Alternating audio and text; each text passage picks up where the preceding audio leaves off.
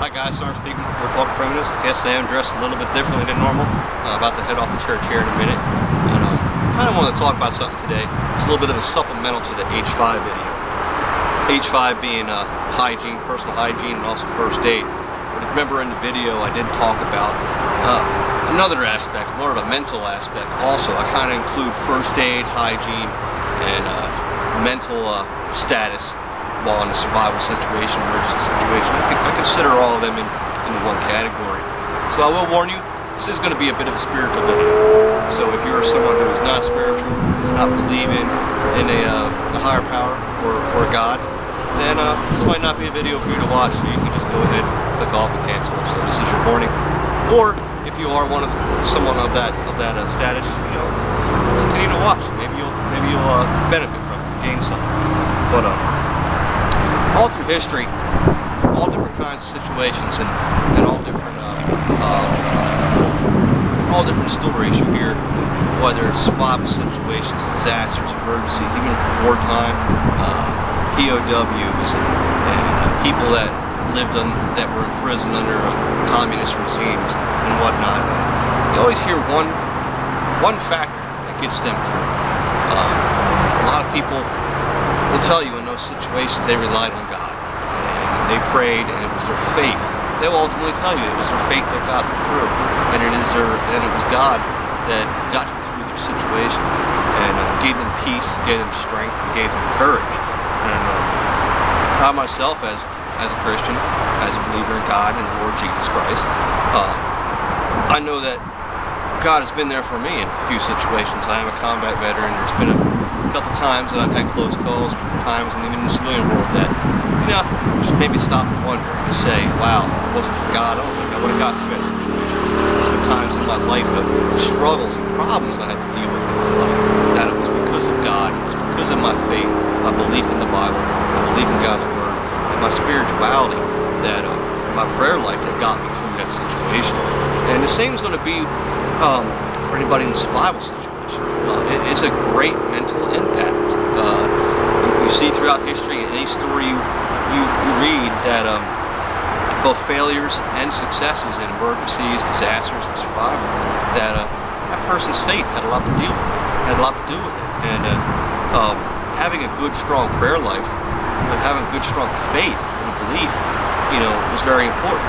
Now, I am a Christian, but I'm not going to sit here and try to convert you to be a Christian. You know, if that's something that you want, you can contact me on the side.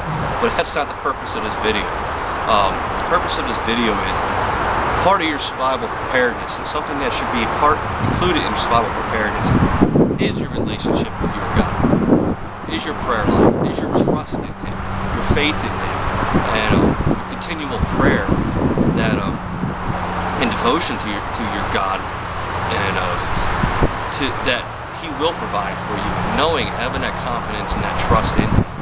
And one of the greatest ways that we can build that, obviously, you know, for us Christians, is through Scripture, through the Bible. For those who follow Islam, through the Quran. And one part of our equipment in our pack that we can consider adding into it is our Scripture, or is our Holy Word. You know, the Bible, for instance, comes in many wonderful small sizes. It even comes in camouflage for all you people that want to be tactical.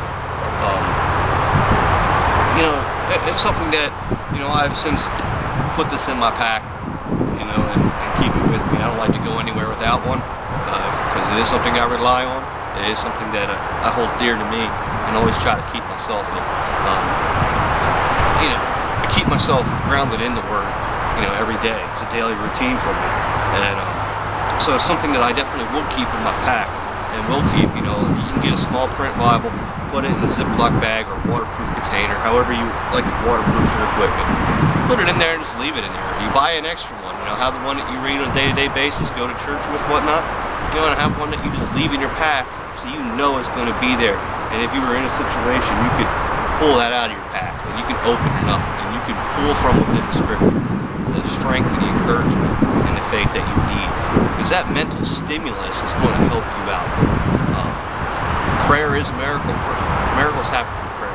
Power happens through prayer. God's going to look down on you for your faith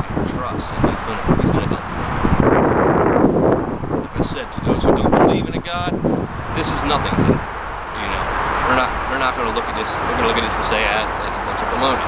But those of us who do have faith, those of us who do believe, it's because we've had things that happen. We've felt the Holy Spirit.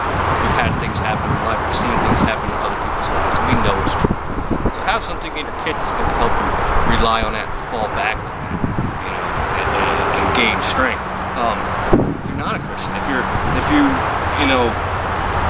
follow read the Quran. You got the small print Qurans, and almost any faith out there has a small print scripture in the Bible. So regardless of what you follow, what you believe, you know, you can put your faith in your kit. You can put something in your kit that when you're in that situation, when you find your mental status, you know, dwindling, when you find the psychological pressures of the survival situation, disaster, emergency, hurting you or dragging you down, you have something that you can pull to for inspiration. One story I like to share is of a POW. This is during World War II, and he was a Christian, and he was a POW camp in China. And apparently missionaries came to that POW camp and were trying to issue Bibles. And, I don't know if they're Red Cross or some people were coming to help him out, and the Chinese allowed him, or sorry, the Japanese allowed him, I'm sorry. But obviously they didn't want to allow these Bibles to say, so they confiscated him. And while this POW was imprisonated there, he was given the task of cleaning out the porta potties. So he had that nasty, disgusting duty. And of course, you know, I can't even begin to explain what it must be like to be in a POW situation. I'm not even going to try. All I know is there has to be a lot of pressure, a lot of pain, a lot of sorrow, a lot of discomfort. One, he's cleaning out his crapper. You know, he noticed something in it. He noticed a piece of white paper, and he pulled it out. He cleaned it off, and he found out it was a page in the Bible. The next day, he was cleaning doing the same detail. He reached down there, he saw a piece of white paper, pulled it out. He was cleaning it off, and here's a page of the Bible. Here what happened is one of the prison guards who confiscated one of his Bibles was ripping it out every day, page by page, and using it for toilet paper. Well, that prisoner realized that, so every day he volunteered for that duty. And page by page, he started putting together a Bible. Not the whole complete Bible, but, you know, it was something. It was the world to them. It rekindled his faith. It rekindled his spirit. It rekindled his trust in God. And that is what got him through that ordeal. And even through that ordeal, he had the scriptures, and he was able to talk to other prisoners and help motivate them and help, give them spiritual insight and some hope. So it's a very important piece to put in your equipment. Keep mine in my equipment, my pack, and I hope you are one of faith, regardless of what it is, that you will also pull in your faith and keep that with you. Because if you're in that situation, you know, it's easy to say we're prepared now. We're not in that situation. But you don't know where you'll be when you're in that situation. When something happens to you and you do need to rely on something.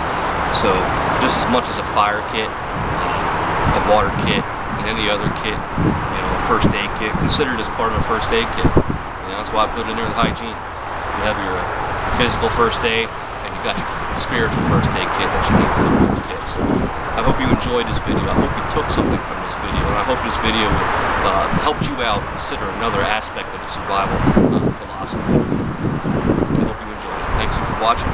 Sergeant speaking, Republic Primitive.